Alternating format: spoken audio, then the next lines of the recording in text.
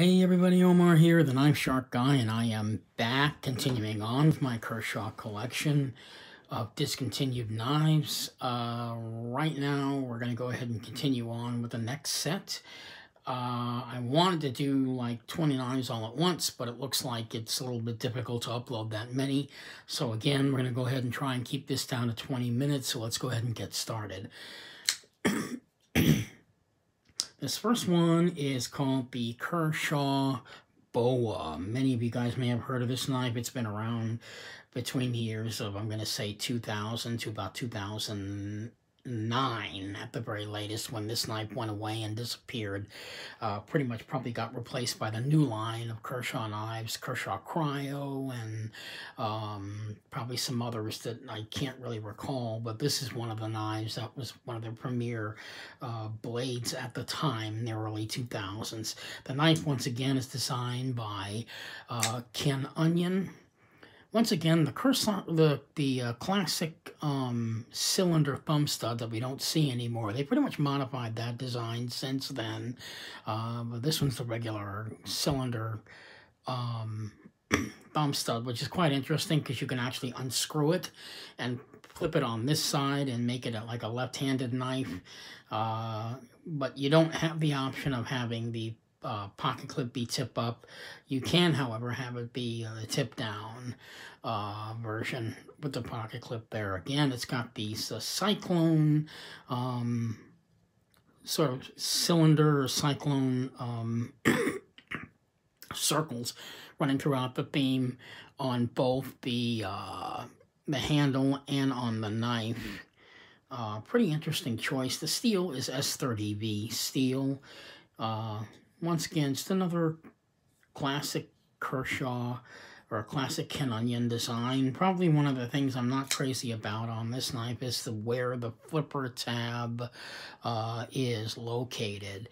It is sort of kind of located kind of low on a knife, you notice. Usually you see the flipper tab is usually up maybe a little bit higher, but they put it way down here. And secondly, the jimping on it is really aggressive. It's fairly sharp. I thought that they would have maybe been better if they, like, I don't know, maybe filed that down a bit and not make it so aggressive, but it does kind of rip up the skin.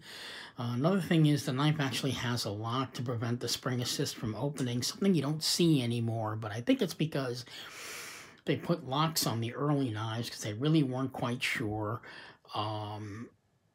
if people might accidentally, you know, have the knife open up, and you know, there were maybe at that time they might have had like some controversy as to whether or not spring assisted knives were safe. I don't know, but apparently having a lock on the knife was you know, important for them to have on these spring assisted blades, and this is one of the knives that had the lock on it. Or it could just be a design choice, I don't know. But again, it's a knife that you're never going to see again or see the design of again. I do like the dots on it, though. Yeah, the model number of this knife is 1580, and the steel on it is S60V. They came out in 3 versions of the knife. I have all 3. This knife came out in S60V. It also came out in S30V, and then it also finally came out in CPM 440V, the multicolored, I call it the Joker knife, and you'll probably see that in the next set. So there you go, Ken Onion, Kershaw Boa, classic. Moving on, we have another knife here that is still around today, although not this version of the knife. This is the Kershaw Knockout. This is a very, very limited edition. This knife is the brown, has brown aluminum scales. It's the brown aluminum scale with L-Max black wash version of the knife. Interesting thing with the thumb stud, now we see that the thumb studs are changing to a different design again on the knife. These little details they did on these early knives, you can see a slight change in all the little things they did on these knives. You know, back then they probably would have noticed it, but these days, you know, the way knives look now, it's very noticeable. The knife also came also came with a sub-frame lock, hence the name Knockout. that's how it got its name. They actually knocked out a piece of the aluminum scale to fit the subframe lock right in there. It's also the only knife in the entire Kershaw lineup that is a subframe lock. They never made another one again with the subframe lock. Sometimes companies do that. They put a design out and maybe they just forget about it or it gets overlooked. Who knows? This time the flipper tab is located a little bit better. It's a little bit higher on the knife, which I kind of liked because the bow, as you can see how much lower it is on the knife. It's just a little interesting and quite weird, but yeah. So the Kershaw L-Max brown aluminum version with the subframe lock, model number 1870 BWB BRN for black wash brown version. And you can see right there it's L-Max. You will not find one of these. It's just really rare. They release these in very limited quantities. I'm not even sure how many of these knives they released. All these knives that I have in my collection are brand new in boxes. The old Kershaw boxes. If you guys are familiar with it, or maybe you're not familiar with it, they all came out in like this sort of gray with the American flag on them. I collected every one of these, or as many of these knives as I could, all brand new in their boxes. So yeah, it's the Kershaw Storm, or sorry, the Kershaw Knockout. This one, by the way, came in the red box, so, but I figured it was still a discontinued model, so therefore I had to have it in the collection. Moving on, we have the, another, I call this a Kershaw Surprise collectible, because a lot of people didn't know it was a collectible. The name of this knife, you guys have heard of the Kershaw, or the Benchmade Barrage. Well, you guys are currently looking at the very rare Kershaw Barrage. Not very many people knew about this knife. It's a very, very rare collectible. They only made 412 of these were ever made, and they were made exclusively for Walmart and to be sold in Walmart stores only. So when they came out with this knife in 2009, knowing that they only made 412, not knowing that they only made 412 of these, as soon as they got wind of it, everybody bought every one of these, and they just, yeah, they bought every one of the Kershaw Barrages, and they just disappeared as quickly as they went into the stores.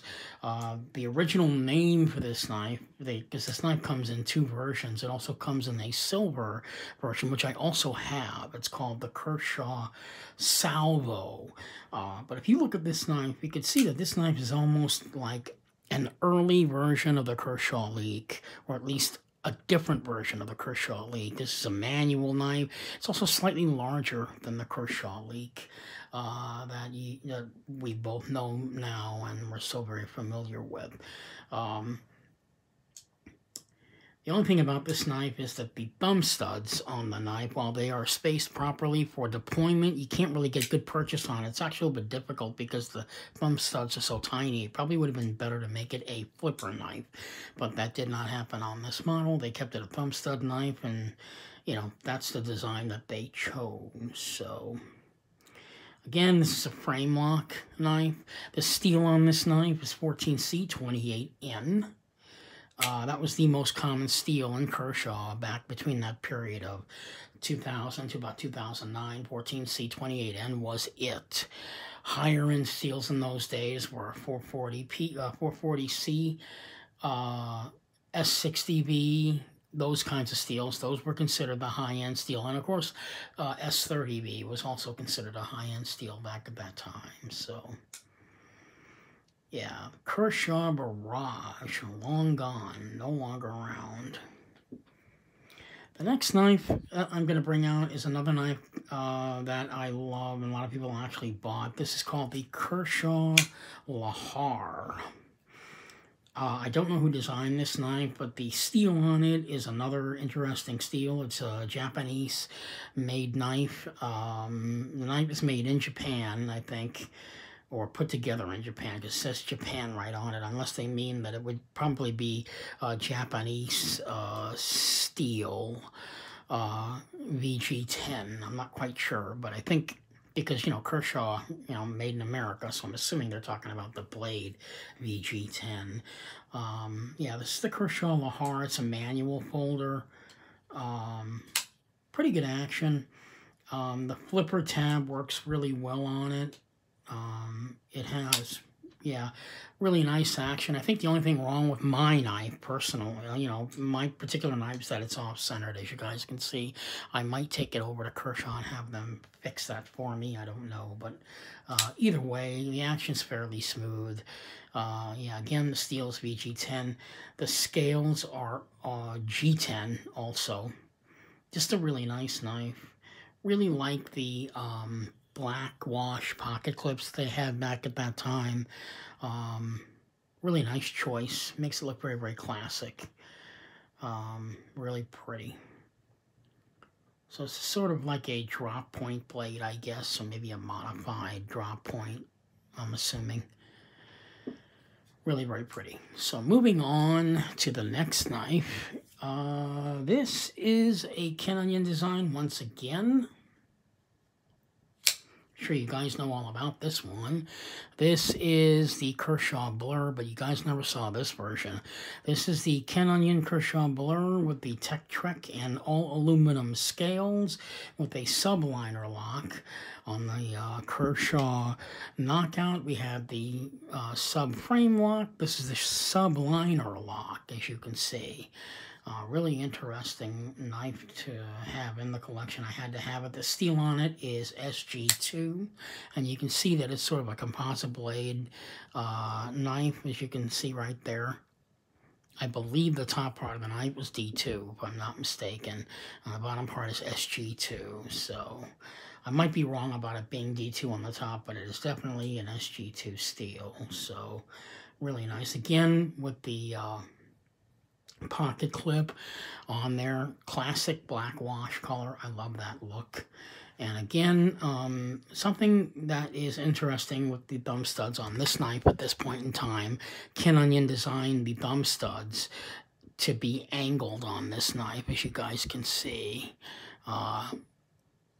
so that you wouldn't have to, because it's the only way for you to open the knife. He wanted to make sure everybody would have really good purchase, and basically you just take your thumb and you push upward rather than around and out like you would with most thumb stud knives. And of course the spring assist on the knife would actually help you to open it easily.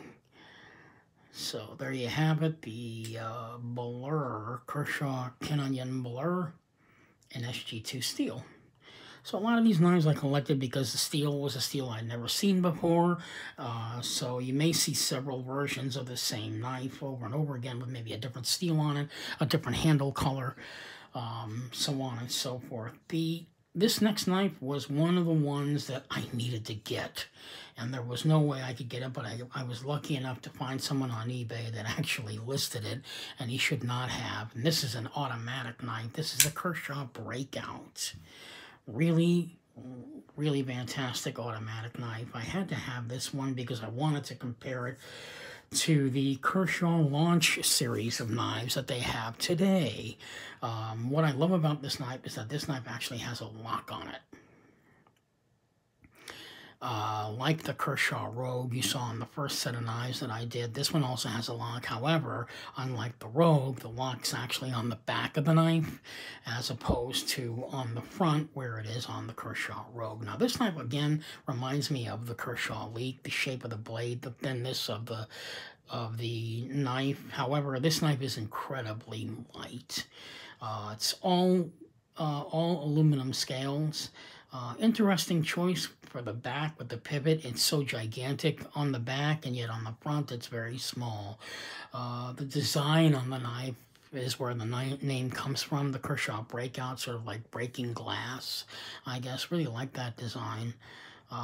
This knife has to probably weigh maybe about 2 ounces because it feels like I'm not even holding a knife. It's so light in my hand. The action on this piece is real snappy. I mean, it just pops fires, rocket fires right out of there. The lock is pretty fantastic. Basically, you just take the lock here and then you push it up, and then you won't be able to deploy the knife. Yeah, again, it's one of the things that I think are necessary on an automatic knife, some kind of safety. The Kershaw Launch Series, which I like a lot, they decided not to put safety locks on their automatic knives. I think that's wrong, but that's the way they decided to go with it. To justify it, they did what was called a recessed button on their automatic knives with the Launch Series, meaning that you'd have to actually press it all the way down hard in order to deploy the knife. That still does not stop the knife from firing in your pocket. I think a lock would be a much better option for safety. So there you have it, the Kershaw Discontinued Collection, Part 2. I'm going to be right back with another set of knives. Like I said, I have 30 of these discontinued knives. I'm going to go through each and every one of them. Just going to talk about them real casually and kind of see if I can remember why I liked them and why I collected them and what was the reason for me having them at that time. So there you go. This is Omar the Knife Shark Guy signing off. I'll be back with another video. Looks like I made it under the 20 minutes. I hope this video has been quite interesting for you. For anyone out there that's looking to collect Kershaw collectibles, you can probably find every one of them, or one that you're looking for, on these videos. That's another reason why I decided to go ahead and do this. So, again, this is Omar the Knife Shark Guy signing off, hoping you will be happy trying to hunt down all these, because at this point in time, you may not find all of them, and I'm certainly not going to get rid of any of mine. So this is Omar the Knife Shark Guy signing off, saying sayonara, and I will be back for the third set, probably in a few minutes, if I can get my energy back. In the meantime, thank you so much for watching, and God bless.